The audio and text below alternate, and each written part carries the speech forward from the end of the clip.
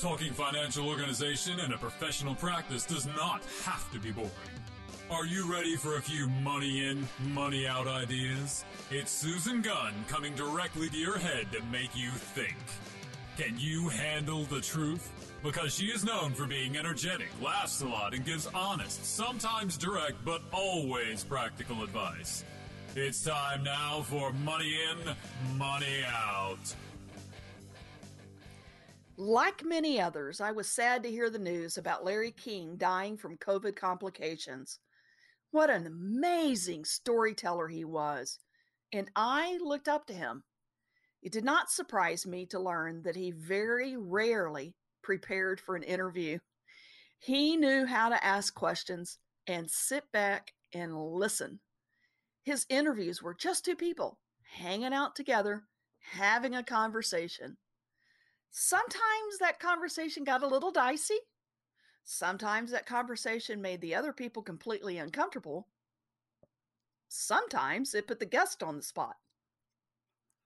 But he had a gift of pulling up news headlines, inviting a guest with the expertise related to the headline, and he'd ask away. He was so truly gifted and had such a very unique interview style. He liked short, direct, and uncomplicated questions, which he believed provided the greatest answers. Yeah, I got to tell you, I'm just not comfortable with that style yet. And if you could see how many notes I took for today, you would know that I research the heck out of it because I want to be sure I know what I'm talking about, I guess. Maybe eventually I'll get to a Larry King style because I really liked that. I mean, so why not do that? But today is different. Maybe the next one. But someday, but until then, I'll be the research queen. To that end, today's topic has been completely researched by myself and my guest, Janice Janssen, as we bring you another episode in the Embezzlement news story, ripped from the headlines in 2012. Welcome back to the table, Janice. Thanks, Susan. I'm happy to be here. Oh, yeah, this is our favorite topic. As a certified fraud examiners, we love talking about embezzlement. And boy, we really both we've so far today have spoke about an hour and a half just about this case and all the different intricacies about it, and had caught up with each other over the last week and a half as we've been reading and watching things. And it's intriguing.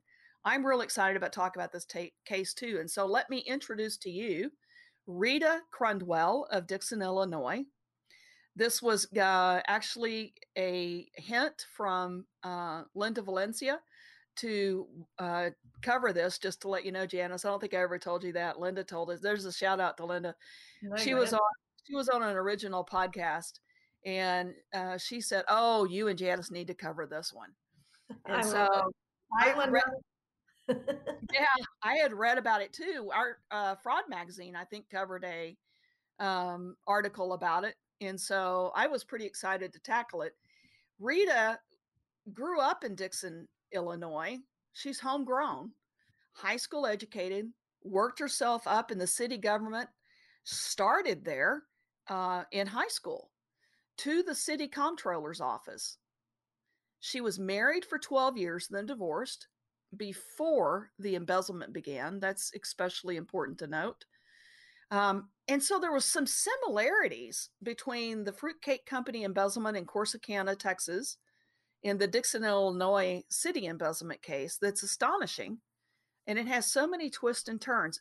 If you've not listened to the Corsicana Collins Street Bakery embezzlement podcast that I did with Teresa Duncan, then you need to listen to that, because that one's still one of my favorites. Maybe not after today, but still one of my favorites.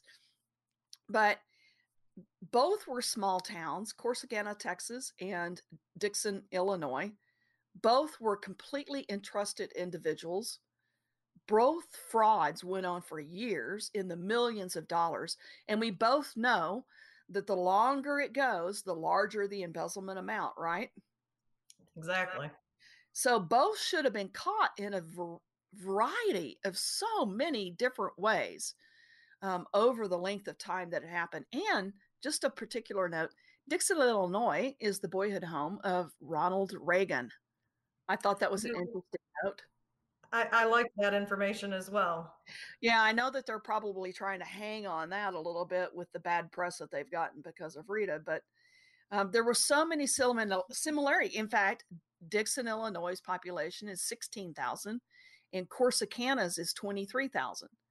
And I'll say that probably the difference in the population has a lot to do because the fruitcake company, College Street Bakery, is a large employer in Corsicana, Texas. So this was the city. And now Dixon, Illinois, unfortunately, is now known for being the largest municipal fraud in U.S. history. That's kind of sad, isn't it? Yeah, yeah. And if fraud of this magnitude can happen in Dixon, guess what? It can happen anywhere. And it does. Small towns where everybody knows everybody. It happens. People start talking, trying to figure out where all her money came from. And they all assumed it came from showing horses. But let's talk about the play. I've told you a little bit about Rita. Janice, tell us about the other players. Well, I found this interesting. Cathy Swanson was the lady that actually was the whistleblower on this, and she had worked with Rita for years and years. So she was she was upset with herself that she didn't find it first. She hadn't found it earlier, but I can't remember how long she had been there, but I think she had worked with her for about 20 years. Yeah, she was the deputy treasurer. Yeah. So, and Cathy, got all of her information from Rita, or if she needed to figure something out, she went to Rita. Just so happened on this occasion that when she found the fraud, that she had to get the information from the bank accounts herself and was rushed and just said, "Give me all the accounts." Usually what she said was that Rita told her to give her the account numbers, give them the account numbers, and they'll send you the documents. Well, this time she just said, "Give me all the accounts." And got more than what she bargained for. Yeah, she sure did. Poor lady, she had a rough time. Yeah, I felt really bad for Cathy. Yeah, me too. Then we also had Mayor James Burke. He was the mayor at the time, and he's the one that Cathy went to, and because she didn't know who to go to, she didn't know who to tell or anything. She went to the mayor, and then he's the one that went to the FBI and started that investigation rolling. So those are the major players in this whole thing. Well, and we'll talk a little bit more about a couple of others as we get into the what she did. Right. But one of the things is that we were so astonished about is that their budget had to be cut, and so many services and payroll had to be cut, not because they were short any money, because of all the money that she was stealing. That's right.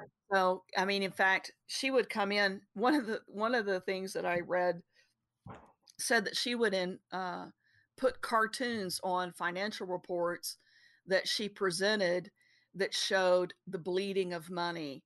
Or I read that too. I was like, "Oh, yeah, the cow being broken." Oh yeah, yeah." It was very visual of needed to trim money kind of thing. And so I just thought that was that was something I read too. That I know, Susan. I read that they that the city of Dixon had to take out loans in pretty much the amount that she had stolen. There were a few years that she stole $5 million for that year, and they had to take out loans for that exact amount. Wow. Yeah. Wow. While trimming their budget. Yeah. Sad. So let's talk about what she did. How did she do it? So she made herself the lone signatory of all city checks. So there was no signing of the double checks, which I understand they've changed. I wonder why. Yeah. Thank goodness. But she was the lone signatory of all the city checks. Then she moved money from 5 of the Fifth Third bank accounts, the city bank accounts, there were 5, into a 6th bank account. And those were all city bank accounts, known city bank accounts. So for the budget purposes. So, the police from part of this went for the police, and part of this went for the fire, and part of this went into a 6th bank account. Then she created a 7th municipal bank account called RSCDA that nobody knew about. Mm-hmm. That was the surprise that Cathy got when she asked for those bank statements that day. Right. There were not 6 bank statements that Cathy knew about through the years, that there were 7 bank accounts. And when she saw that, she was like, don't know what's happened. In that 7th bank account, she paid all her personal expenses. Right. So that's what Cathy saw in the bank statement, that there were personal expenses being paid. So how did she get money to that 7th bank account? Well, she created fake invoices for fake projects. And for instance, they showed in something that we were watching, it was the waste department, wasn't it? A waste department invoice that was created that normally has a logo in the upper left-hand corner. And she created fake invoices without a logo. Right. And it was the same supposed company. But so the ultimate is she created 179 fake invoices over this period of time, transferring payments for those fake invoices into the 7th municipal bank account that nobody knew about. Right. No one knew about. She began in 1991 with 181,000. Okay, seriously, Janice and I have been doing this for a long time, and we said, good God Almighty. She started with $181,000 theft. Yeah. It's not. Ours usually start with $100, Yeah, 20. I mean, 20. About 181,000 to start with. Yeah, oh my gosh. Ours usually start with, padding the payroll. Right. And then they'll wait a week or two, and then they look to see, they'll take cash from a patient payment. But 181,000 right off the bat. Good gosh. That was shocking. I know. So that was 1991. In 1992, she stole $302,368. Okay, let's leap up 16 years, because this happened over 20 years. She stole in 2008, during the Depression. It's one of the points that several things that I read made a point of, that there was a recession going on. And so the city thought that it was just a bad time. In 2008, and that's one of the years I think you were talking about that they took a loan. Yes. She stole $5,637,546. But wait, the next year she sold $5,599,247. But wait, in 2010, she stole $5,637,832. Really? I know. A year. It's insane. A year. So then she was finally arrested in 2012. And you said that last year, she's still in the 6 months between this discovery, right, and when the mayor had the FBI come, she stole how much? It was either 1.1 or $1.5 million in that 6-month period, because Cathy was like, it was making me sick knowing that she was still stealing that money and there wasn't anything she could do about it because she was waiting on the FBI. Yeah, I can't imagine being put in that spot. Me either. Yeah, I just, And couldn't say anything to anybody. No. Cathy couldn't tell her boyfriend. She couldn't tell, and her boyfriend said, what's going on? Why are you okay? Was really concerned about her for 6 months. Right. And so that's stressful. It is. It is stressful. The total amount of the embezzlement, $53,740,394.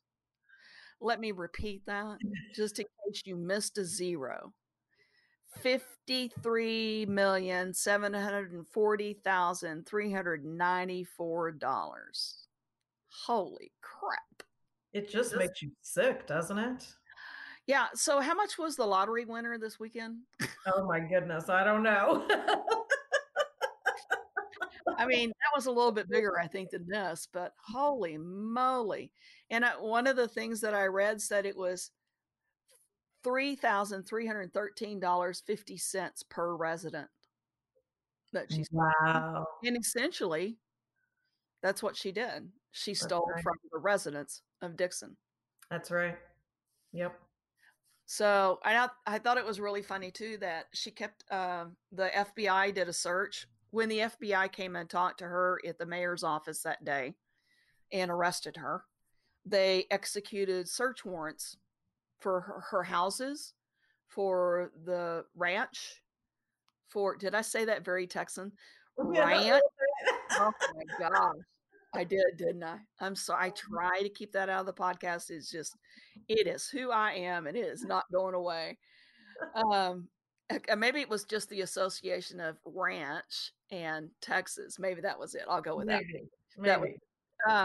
But they executed warrants, and they found financial records of her fraud in the basement of her house. Isn't that interesting? I thought that was very interesting because you would think you wouldn't want to keep any record of it, right? But she had it all. Well, and you'd be surprised how many times we find records. Oh, yeah. Yeah, of them keeping track of how much they've been stealing somewhere in the desk.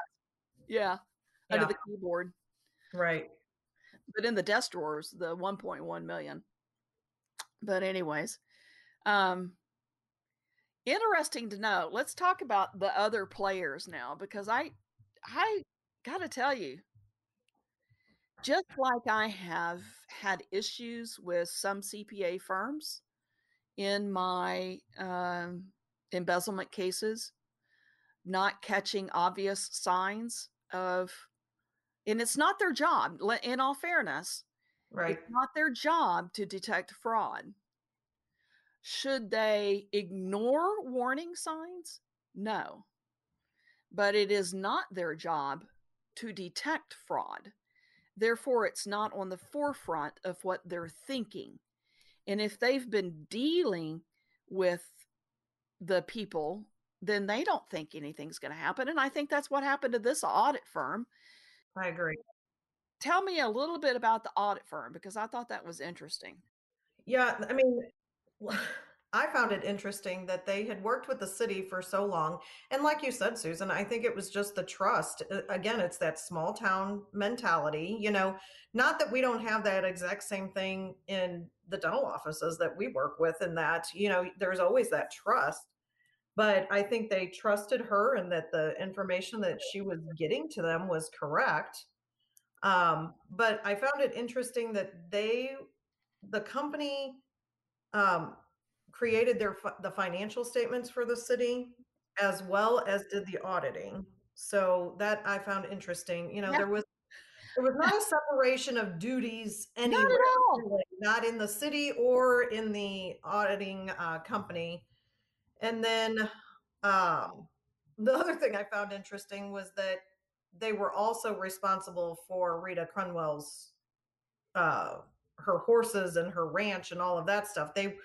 They had the city and her company. They were doing audits for both. I found that very interesting.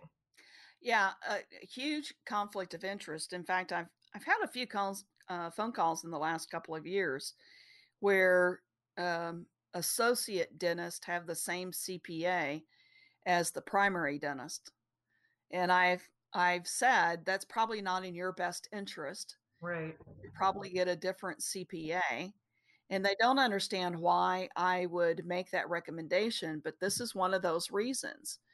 You know, they think they see, I mean, in a different way, but you still need a separation of those responsibilities. And an auditing firm is not supposed to prepare financial statements. Right. That is That's what I found odd.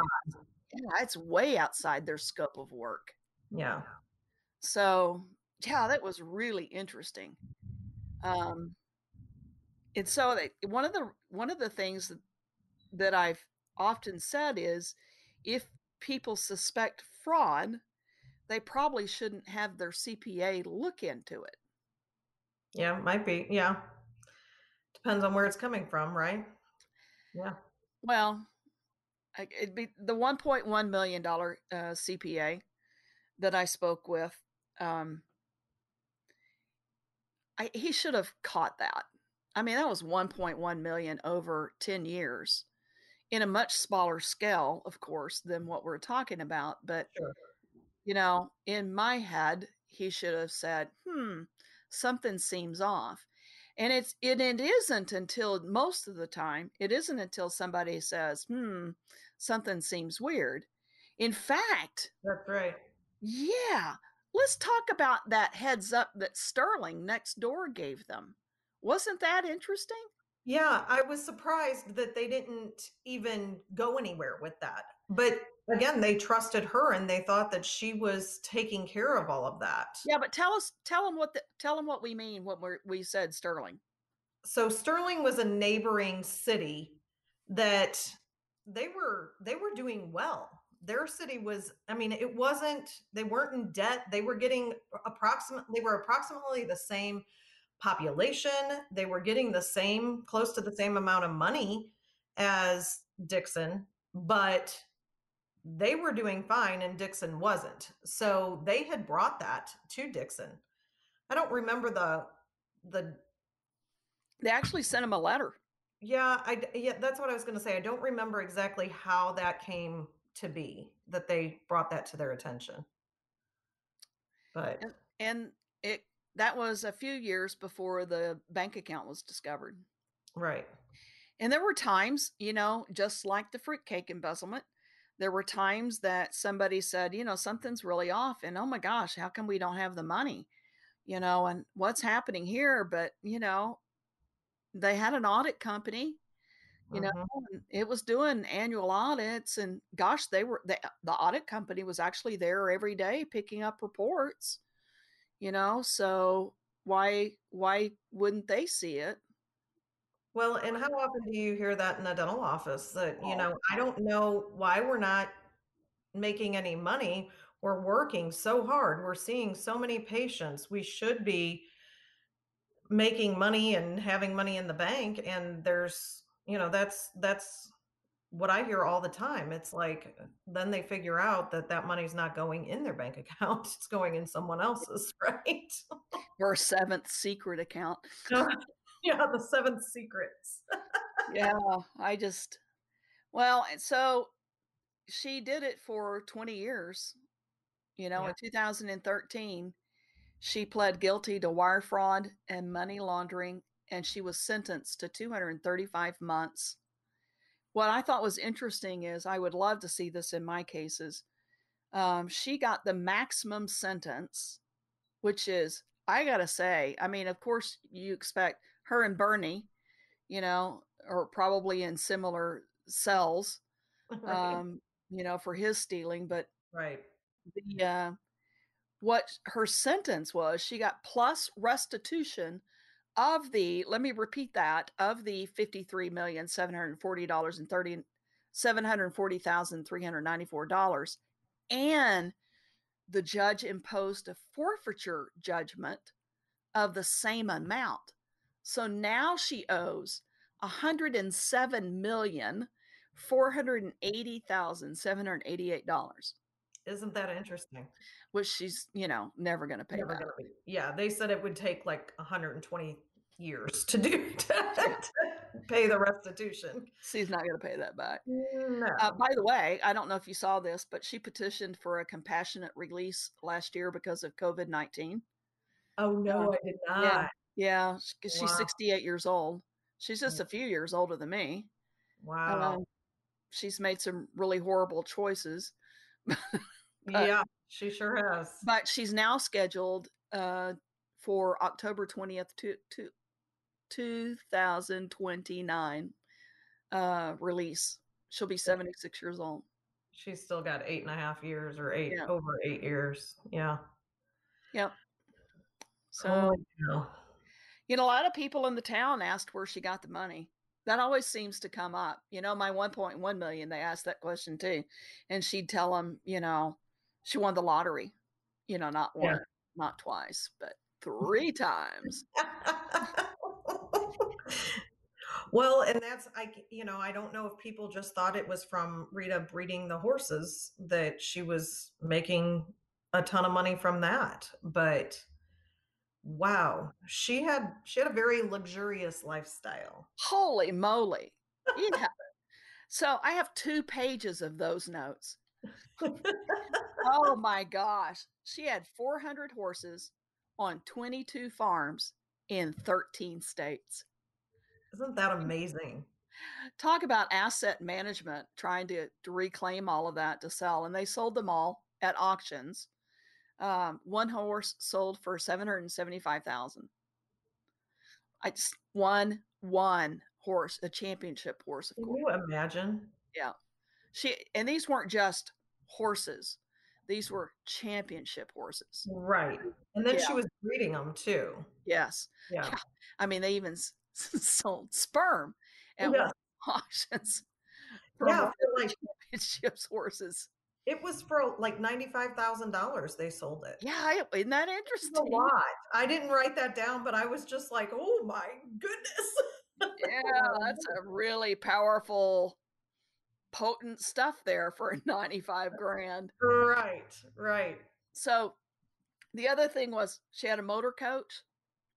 She won when she started stealing at 99,000. Then she upgraded to another one for 400,000. Then she upgraded that one to 1.7 million. And then she upgraded another one to 1.8 million. And then she got the 2.1 million Prevost Liberty Coach RV with slide outs, granite countertops, stainless steel appliances, all wood, king-sized bed, 5 TVs, leather couch, and much more. It was unreal. And if you can afford that, then you're going to hire a driver. Oh, sure. I'd say, why would you drive it yourself? Yeah, no kidding. Right. Then she got a vintage Corvette for her boyfriend. She had a cowboy boot collection. She had spa trips. She had a speedboat. She had a baby grand piano. Well, you've got a baby grand piano, so I guess that's not. I do. It was handed down to me, though. So. Oh, there you go. I didn't buy it for you. But do you have a tanning bed? I do not. Oh, see, she had a tanning bed. She had trucks. Now, when I say she had trucks, they weren't just Chevy trucks. She had 18 wheelers. Yes, she did. Typical luxury horse trailers. Do you know that one horse trailer was one horse trailer that was worth more than so many houses at $259,000? Right. Yep. She had, at auction, fake horse tails. Ew, I didn't see that. Yeah, so Teresa Duncan would want to know if that was going to make the horsehair beds. Right. And I actually was looking, Teresa, in case you're listening, I was looking to see if there was going to be any horsehair beds out of all of this. And she might have been tempted, but I did not see if that was there. She did have $6,800 custom leather saddle. Yeah. 2 ranches in Dixon and 1 out of state. 88-acre ranch. And this was interesting. The 88-acre ranch was bought from her brother in 2011 for $270,000. But then it was auctioned to her nephew for $1,134,375 in 2013. Wow. He got the... Yeah, I'm kind of wondering. I looked it up on Zillow yesterday just because I was curious. Yeah. It's only listed at $285,769. I hope he got a lot more out of it than that because he got the right end of the deal. I hope he got some equipment and stuff like that with it or something. Well, that's kind of what I was wondering, but it looked like they sold the equipment separate. That's what I thought from what I was seeing in the articles and on that YouTube video. That all the Queen's horses. That was an interesting documentary. Yeah, in fact, I will leave the link on that in the show notes so that you can watch it. All the Queen's horses. It was really interesting. It was. Apparently her nephew uses the land now for show cattle. We've gone from horses to show cattle. Wow. Interesting. So she had 2 homes in Dixon. Not one home, but she had 2 homes. And then she had a Florida condo.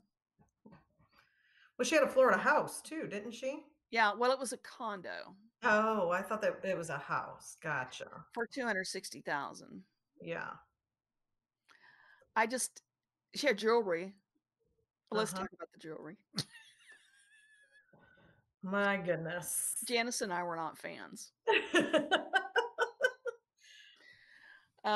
She, in fact, on her personal American Express card, they said that she had charged $339,000 on jewelry alone. And when I looked at some of the pictures of her jewelry, I went, why? She liked it gaudy. Yeah, she really did like it gaudy. There was probably 30 pieces of jewelry that I saw. Watches, jewelry, rings, necklaces, bracelets. There might have only been 2 rings that I saw that I liked. The rest of them were frightening. Yes, I agree. But very interesting. Yeah, I actually even on the website when I was doing all the research, there's a FBI did a tour of her home. I watched that too. Did you see that? Cool bathroom. Yes, it was. Nice big tub. Nice shower. The block, the glass blocks, that went around the shower. Oh, yeah. Yeah. Very nice. It was nice. The showroom, the award room, though, was a little on the gaudy side as well. Whatever they called that, the showroom, I think, or the... She had all the trophies and everything, ribbons, everything for 20 years stored there. Yeah. So I looked up one of the custom homes on Zillow too. Are you looking to move to Dixon? Actually, I looked up the property taxes too, but it was listed for $263,471. Wow. I don't know what it sold for. I didn't look that part up. Interesting. But some of the horses' names: I'm Money Too, She Scores, Pack of Jewels, Me, Myself, and I, Jewelry by Tiffany. Okay, I just have to tell you, the stuff she bought was not Tiffany.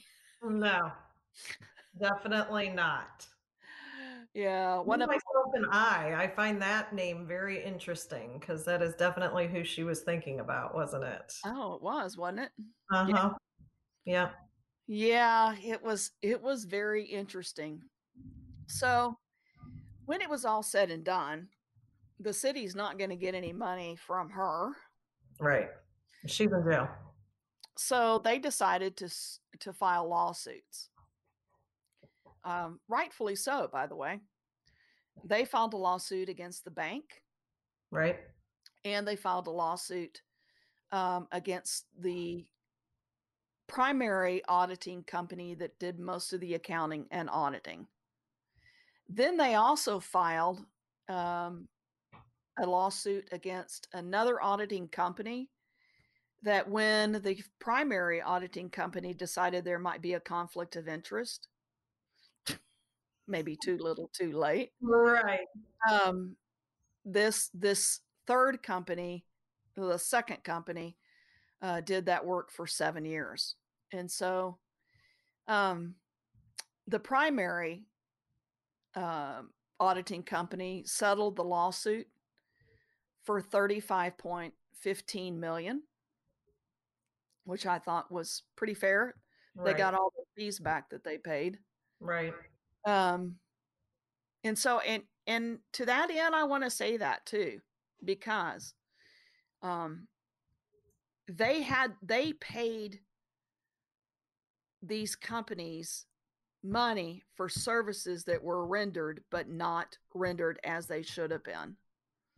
And so they might have done the work, but they did not do the work. Right. Yeah, they didn't do it to the extent that they needed to, for sure. Right. And they got $1 million from that other auditing company that did the work for only 7 years of the 20. But then they got $3.85 million from Fifth Third. And that's something that I'd like to say is that's one of the things that I find in the offices that we work with is there's a lot of trust put into the bank that the bank is going to be watching things for you and stuff like that. And I don't think that they're watching. They're not finding the fraud as much as you think they will. Of course they do find fraud, and you get those alerts on your phone and that kind of thing, but there is this whole nother bank account was made, and there was lots of money being transferred over there that there was never a question, and she was doing it by writing checks to treasurer and just putting it in that account. So for hundreds of thousands of dollars, you would think that there might be a red flag that went up every once in a while at the bank. Right. So my 1.1 million, it was probably the most interesting case which I've had to date. She actually deposited insurance checks in her personal, actually her husband's personal bank account by doing it through the drive-through. That's what I had a case that she was doing it through the ATM, and they're like, well, she did it through the ATM. I said, so why aren't you checking the checks that are coming through the ATM? So it scares me a little bit too, how much we're doing electronic deposits and that stuff with our phones and with the machines. That's all great, but I think as business owners, we all need to be keeping an eye on our bank accounts and making sure that all of that money is going in. And well, it's scary. They can't watch it all. So, and I'd also like to say too that you can sue a bank.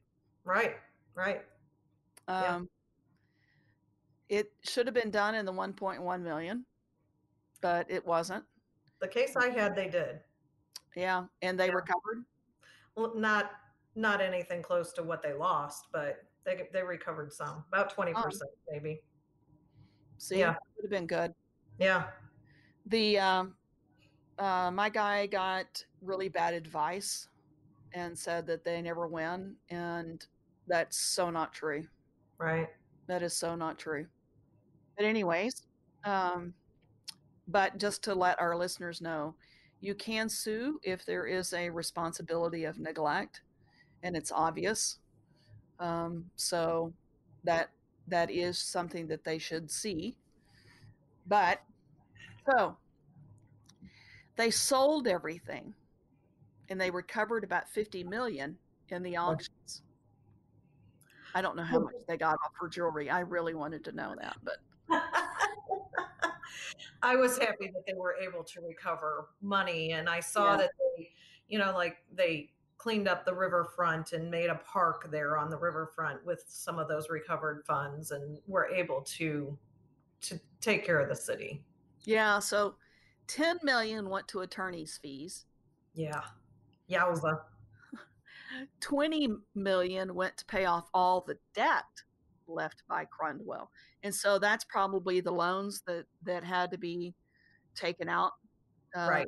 2008, 9, and 10, Yep. probably. Yep. So, and the rest was put into a recovery fund for special projects and emergencies, like you talked about on the riverfront. Right. And the roads, and hiring people again, because they had laid off a number of people. Right. You know, changing the city system, which is one of the things that they did. They went to a managerial city setup, which is what we have in Arlington with a city manager. But I'm amazed that things like this happen without other people questioning much sooner. I mean, Right. over 20 years, Janice, she was completely comfortable.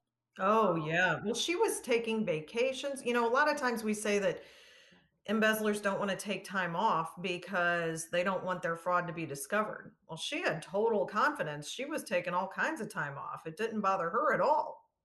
Yeah, but they did say that when she took time off, that they had somebody else go to the post office box and get the mail. Yeah, but and keep it for her, not open it. Yeah. So, yeah, it was really interesting. Completely trusted. Absolutely. There's that big word that we hear all the time. I know. And, I found it interesting that Ronald Reagan is from that town.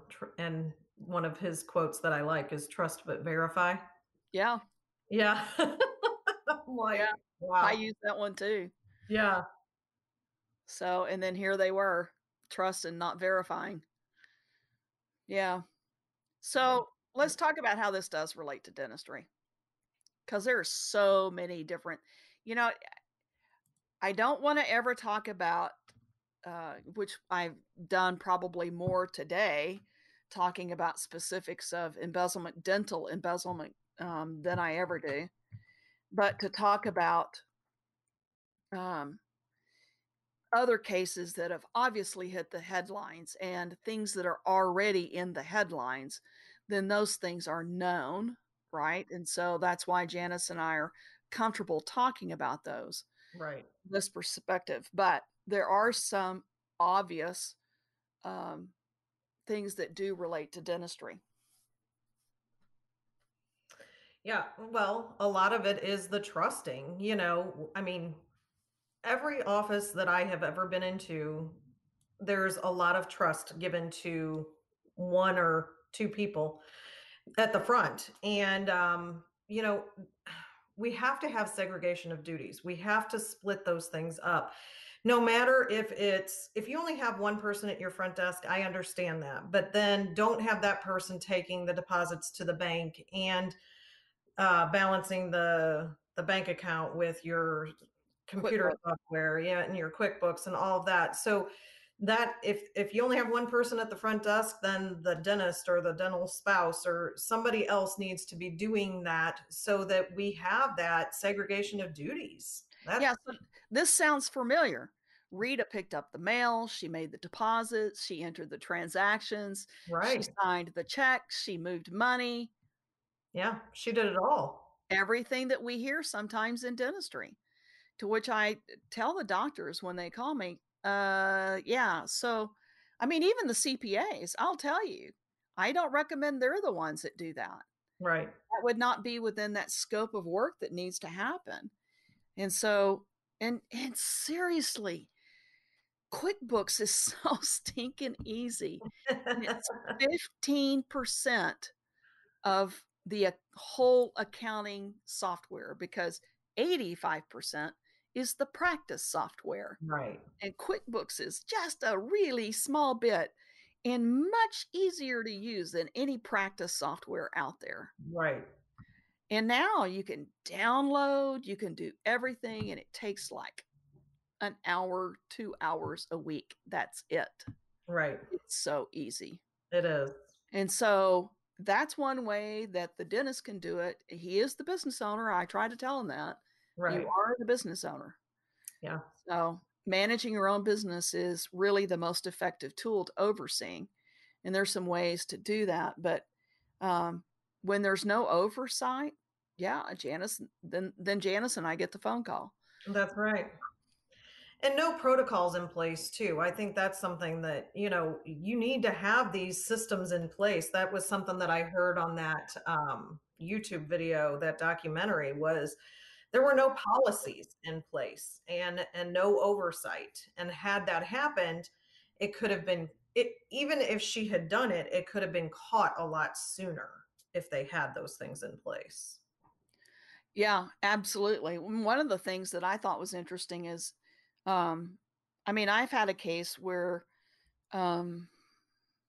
see, how do I say that without that not all the patient revenue was going into the practice's bank account, Right. that it had been redirected to the office managers or whoever's front desk workers, front desk employees, bank accounts. And so I'm surprised. Actually, I'm not surprised anymore, but it's always sad when I get a phone call from the doctor and they don't have any idea who the merchant card service company is, Right. what the logins are for anything. And sometimes when the last deposits were made, or if all the money's going into the same bank account. Right. I have one account. That was a phone call I had the other day. I think I have one account. And that's what I think, that's pretty much how this one was discovered, right? Was just by somebody calling and getting the accounts they're all in your name. You really need to be the one watching the mail. And ideally, you get the mail, you give them the checks and that they need. Take the checks off of the EOB if you need to. I've got offices that make a copy of the EOB with the check on it because it is easier to enter that into the system that way. But, take that and then you can take it to the bank. Yeah, I tell them to get a post office box close to their house. Yeah. Then they can stop on the way to the practice and pick up the mail. And then they can keep a letter opener in the car and they open it, because if they open it and it's seen that it's been opened, then the front office people assume that the mail's been gone through. Right. Exactly. So that's a really, you don't see that Delta dental check that entered into the system that was $1,200, then where is it? And asking questions. I think a lot of the problem with this is that the people that were in charge didn't even necessarily know the right questions to ask, right? That was one of the problems, was if they had a question, they asked Rita and she was able to come up with an answer for them. That happens a lot in the dental office too. And so all the time. You really need to know your business and know the questions to ask. And that's something that, whenever I'm done, doing an investigation or in the consulting offices we work with, I teach them, just here's a few questions to ask just to let them know you're watching. Yeah. Well, and sometimes it's that you imply you're doing something, not that you're necessarily doing it. Exactly. That you imply. Yeah, I'm always amazed though that they may not know their finances. If the CPA is doing it and the CPAs are, bless their hearts, I got to tell you, this last year has not been easy on them. No. Trying to keep up with all the changes in taxes and all sorts of stuff. Oh my gosh. Right. And so, if they're relying on the CPA to do all their accounting, they may or may not be getting statements every month. Right. And so if they're not getting statements every month, it's really hard to oversee their practice. And again, remember that the CPA's job is not to detect fraud. And so it's really the business owner's job to manage and to oversee. And that's just it. The CPAs sometimes will bring that to your attention if they catch it, but it isn't what they're really paid to be doing. But it's nice if they can catch it, but they're not always. You and I both know 99.9% of them have no clue about practice software. And so they're only seeing what's being put into QuickBooks. So they only see what's being put into the bank. Right. They don't see the practice software reports. And a lot of times, even if they get the practice software reports, they're asking the person at the front desk to create the reports for them and give them to them. So they may not be getting an accurate look at that anyway, right? They could be potentially asking the embezzler to create the reports so that they can be reviewed, right? Right. And that's part of the problem, so, and that's every CPA that I talk to, they're like, they found it easier to find it, especially the older ones that I talked to, when it was ledger, when you had the pegboard and the ledgers, that they're like, I could find it easier then than when we had, when the software came out. And so they don't know, and they can't know all of the different softwares because they don't know dentistry so much and what's going on with all of that. So yeah, that's a really cool thing about the design of QuickBooks and using what I created as the practice management chart of accounts. Because, the city had to make layoffs and make cuts to services, all the while she was robbing them blind, right? So if they'd been using something like, let's just transpose it then to the dental. So you took in this much money, but then you start seeing how she did that. You would see those percentages of income being exorbitantly high, just like they see when people pad their payrolls. Their payroll goes from 26% to 36%. Then they're going, something's off. But if the design of the chart of accounts is not so for business management purposes, but just tax accounting, they're probably not ever going to catch that because it's not created in such a way that they'd be able to easily do that anyway. Yeah, when you think about your CPAs, what I say all the time is their job is to save you money on your taxes and, try and come up. They look at all the laws that they need to for the taxes and all of that, but they're not looking at all the time. Some of them are, but they're not always looking at the health of your business and where you can get better or where things have gotten worse. That's not what they're looking at. So you and I always talk about the victims of fraud. And it's not just the practice owners. No, it's not, unfortunately. Yeah. It's did you see that the mayor passed away from cancer 3 years after she was sentenced? Isn't that sad? And that Cathy resigned 3 years after she was sentenced too. Yeah, Cathy resigned same year the mayor died. Yeah. So if you watch that documentary, it really took its toll on both of them. You could see how hard it was for both of them, and I'm sure for a lot of other people that worked in that office. And that's what I say all the time is it's hard on the employees that are in the office. I mean, one thing is that they trusted that person. Probably they were their friend. I mean, you become friends with the people that you work with. So it's hard. Yeah. In fact, Bernie Madoff is another good example of that because Bernie Madoff's son died from cancer. The other son committed suicide. So many victims of Bernie Madoff committed suicide, died from illnesses later. It's just, that's a fallout. The stress is unbelievable when you're having to deal with stuff like that. And so I think it's interesting. And I was going to kind of to jump back for that for a sec. Sterling, Illinois tried to tell them in that letter. Oh, right. Trying to give them the heads up. Well, Harry Mercopoulos tried to warn the SEC for 10 years about Bernie Madoff. Yeah. So the other thing that I'd say is if somebody's trying to tell you that something's not right, or if your gut is telling you that something's not right, maybe you need to pay attention, because one of the things that we saw is she only ramped up her stealing because she was completely comfortable. I've never had an embezzler slow down their stealing. I know. They always ramp it up. Yeah. Now they might slow down. I just had one. They might slow down if you change systems and they're trying to figure out how to cover their tracks in the new system. Sure. If they change locations, they're trying to get settled in the new location, but they'll pick it up. Don't worry. They haven't gone anywhere. And that little taste of greed in their mouth never goes away. Right. And if you're getting a lot of pushback from somebody because you've implemented a new system, you want to pay attention to that too. Oh, Why is there so much pushback?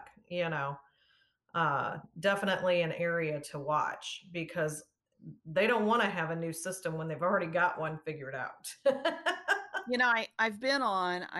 I've been pretty deeply entwined with my hometown here. Not embezzling. Just thank you. I'm glad of that. Let me clarify that. On lots of different committees and such. And one of the things that has impressed me is the outside audits that they have done. Every single entity has an outside audit. Within that, that's the managerial city setup. In that they go in and they audit and they look with a fine-tooth comb. I've even argued, I was on an executive committee for the convention bureau, convention city tourism, whatever it is.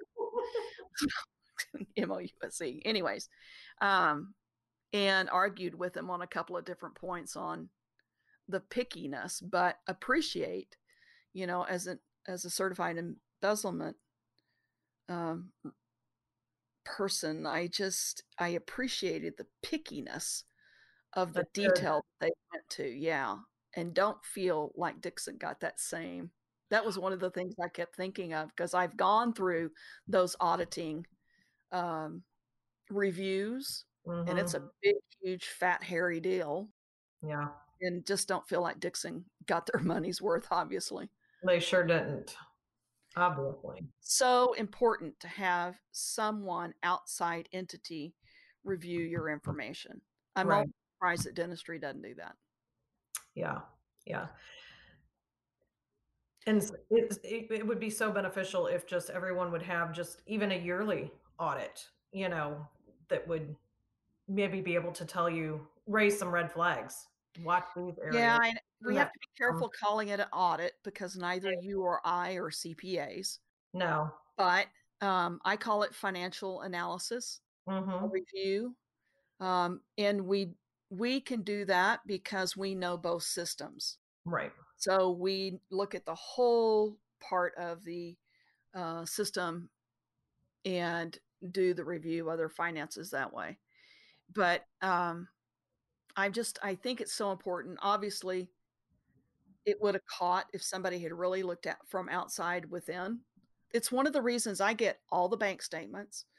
And I get everything. I have a fork over everything so that I can review everything. Right. And I just think that's really important. It would have saved a lot of money. Right. Well, here, if they would have been doing that, if they would have looked, even if it took a couple of years, she would have only gotten maybe $1 million instead of 53 million, Yeah, no kidding. So Gary Shapiro with the North District of Illinois United States Attorney's Office praised the FBI's who conducted the investigation and the U.S. Marshals Service for its efficient management of the seized assets.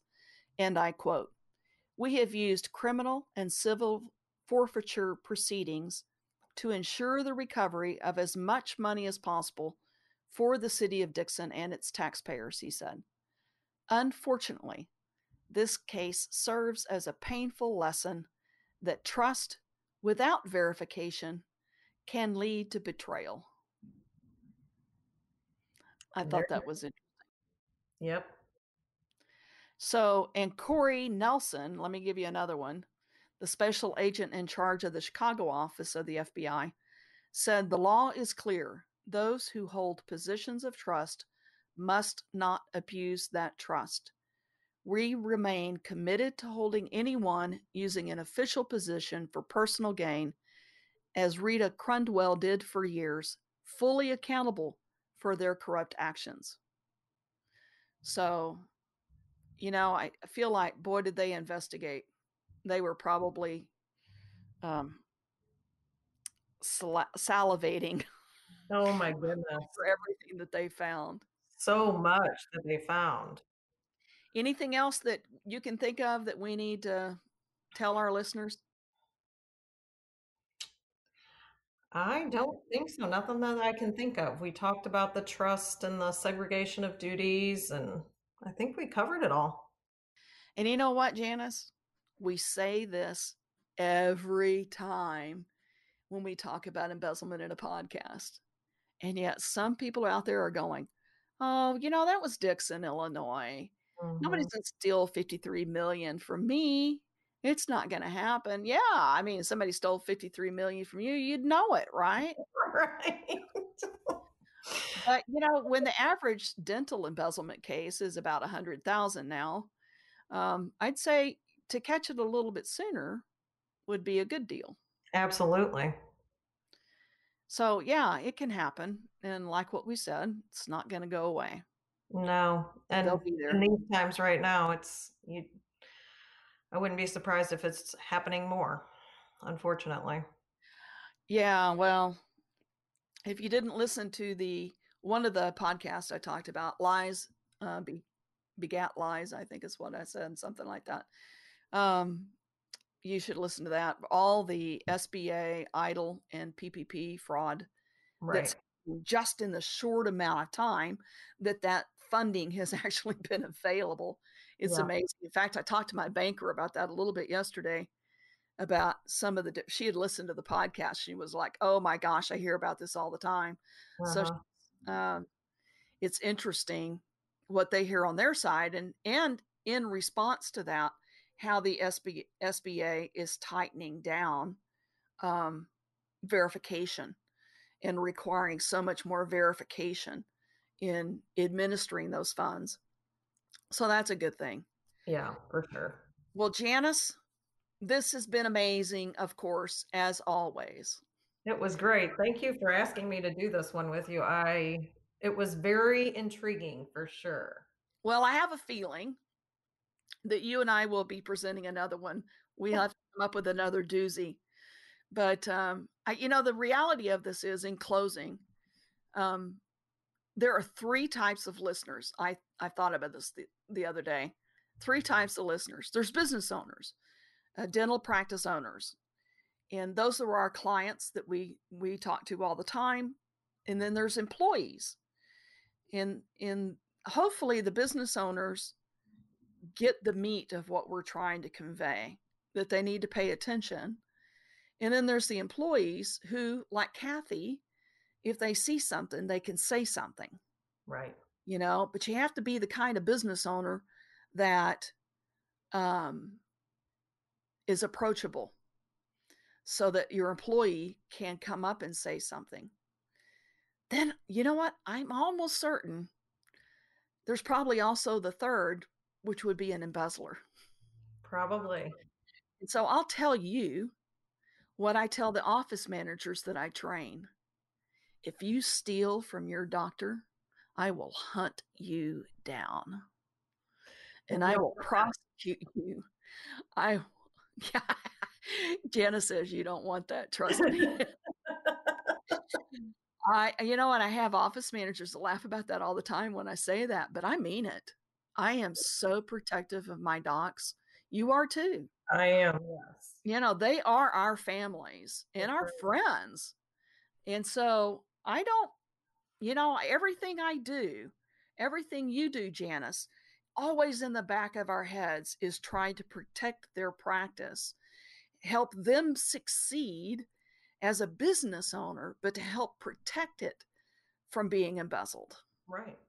And so if you are an embezzler and you're listening to this, you will find out. I mean, you'll get found out. Trust me. There will be an end to your embezzlement.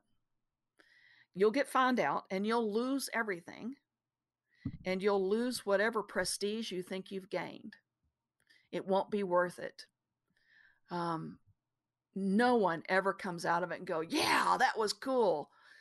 I'm pretty sure Cathy is looking at 76 when she's going to get out and go, oh my gosh. I mean, I feel bad for her in some way that she made such a horrible choice for her life. Right. And that she could have been the person known for helping the city, but now she's known as the person that ruined the city. That's right.